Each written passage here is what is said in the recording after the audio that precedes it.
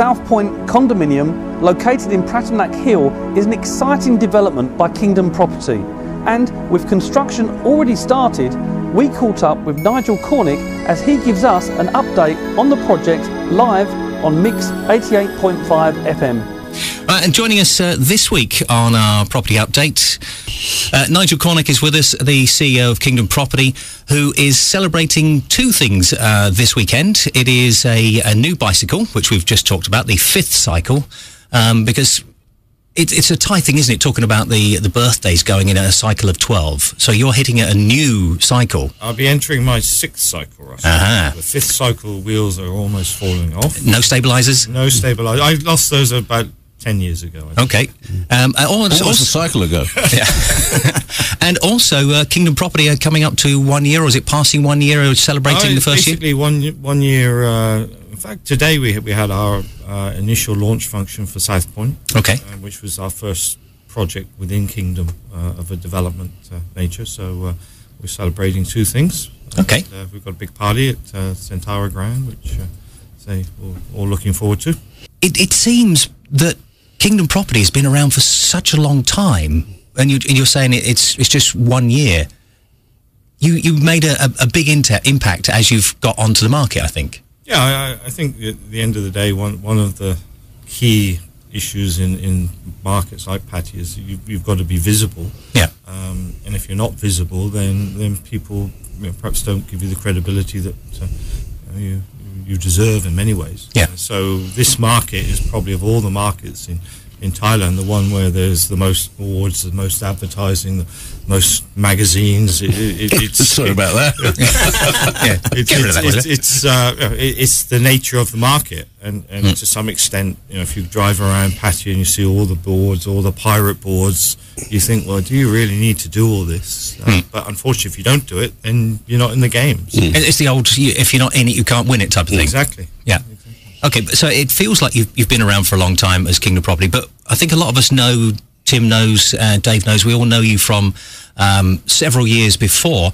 This is not your first venture into the property market. No, or the radio market. I've been in Thailand for 23 years now, and I first came here with College Jardine and set up their office in Bangkok. Did that for just over 2.5 years, then had a bit of a stint looking at Vietnam with the Harmony Property Group, and then in '96 I joined Raymond just before the financial crash, which was perfect timing. Yeah. And we spent 5 years restructuring Raymond, came out of rehab in 2001, and then we took it from there. We did quite a lot in the 2001 to 2009 period. Actually, about 500,000 square meters of real estate. We either built, finished, secured. So we did a lot. And I think a lot of people just still sort of tie you in as that you're the pioneer, if they like, of Raymond Land at that time. Without you at the head, it was rather quiet, and when you were there, it was big business again. Yeah, I think any company has to have somebody at the front of it. And it's all very well having consensus management and structures which don't have that leadership. But if you don't do it, then it's a lot harder if you don't do it that way. Yeah. But Kingdom Property now is more your baby.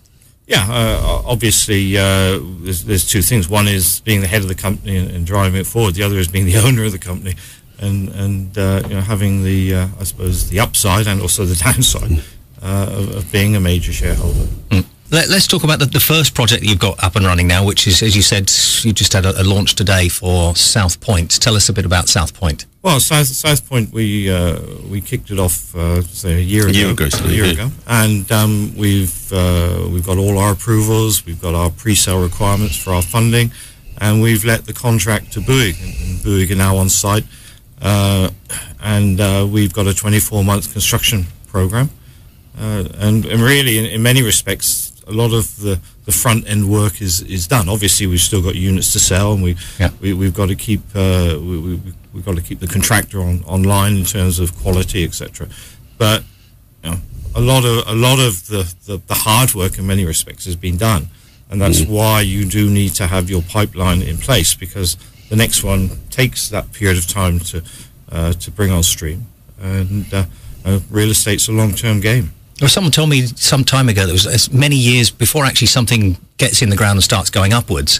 There's many years of planning and designing and thinking about things and how things go. So is that the sort of stage you're in now for the next project? No, we've secured the land, and we're now going through the design development process leading up to submitting an EIA application. Yeah.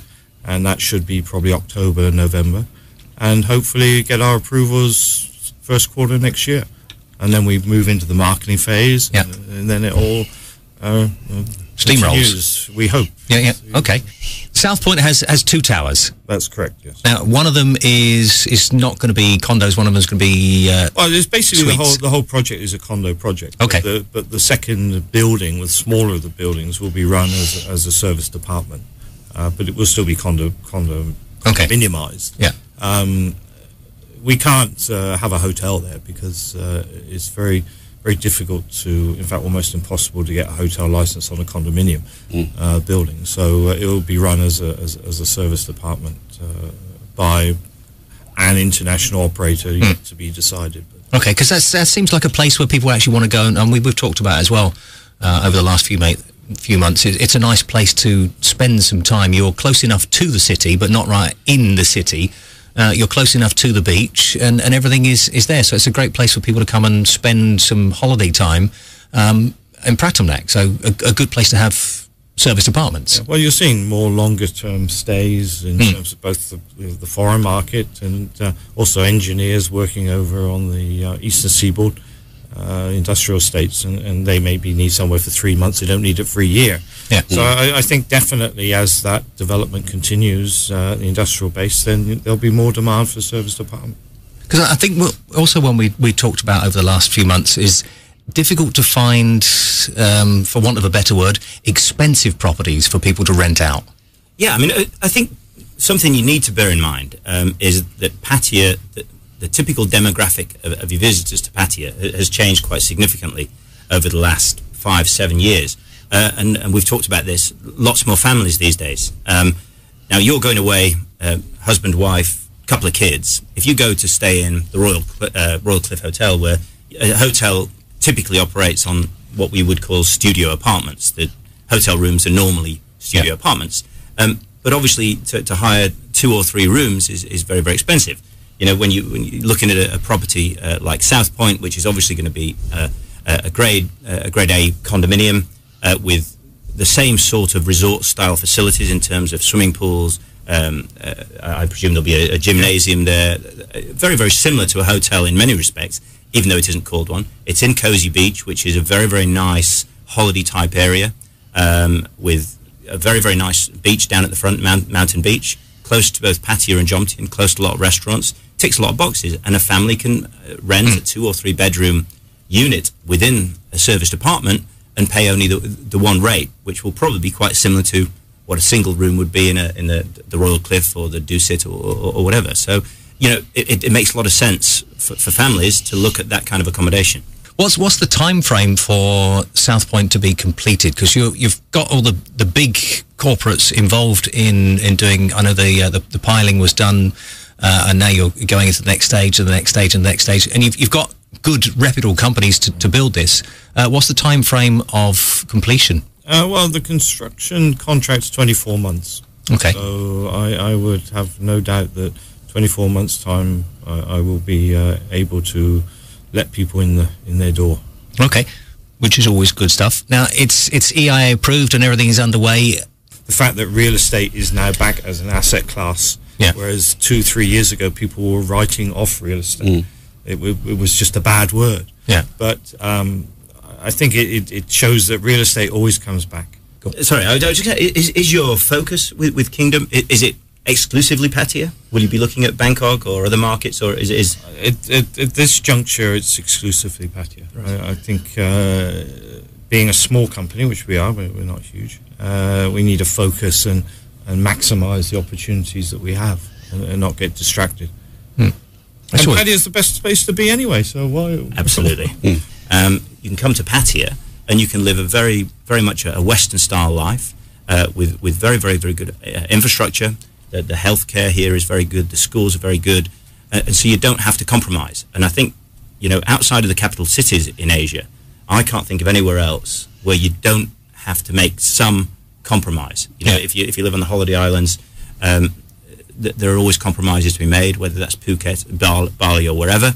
Here, I don't feel that I'm having to make those compromises. And like Nigel said a minute ago, it takes him an hour and 15 minutes to his home in Bangkok. It's probably just over an hour to get to Suvarnabhumi, a big international airport that can fly you to pretty much anywhere in the world. So there's an awful lot of convenience with living here, and lots and lots of reasons why I think people will continue to use this place as a home or a second home from all around the world. Have a good weekend this week enjoying that party. Nigel Cornick, thank you very much for coming in and being our guest this week. Tim, as always, a pleasure to see you. And Dave, same time, same place next week. Right now, then, let's get back into the news. I think it's time for the BBC to hit the schedule.